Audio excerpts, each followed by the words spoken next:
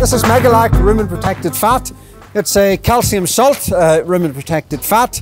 Packs a very high energy punch with an ME of 33.3 megajoules per kilo dry matter.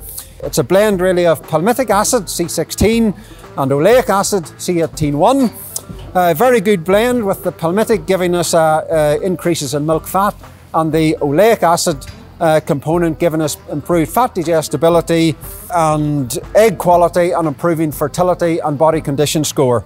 So practically we will feed it around 400-800 grams per cow per day. It can be fed direct into a TMR. It may come in your concentrate pellets or it can come as part of the blend you will buy. Average response in milk yield recorded a number of years ago of 2.3 kilos per cow per day. And improvements in fertility in terms of improved conception rate and reduced days open.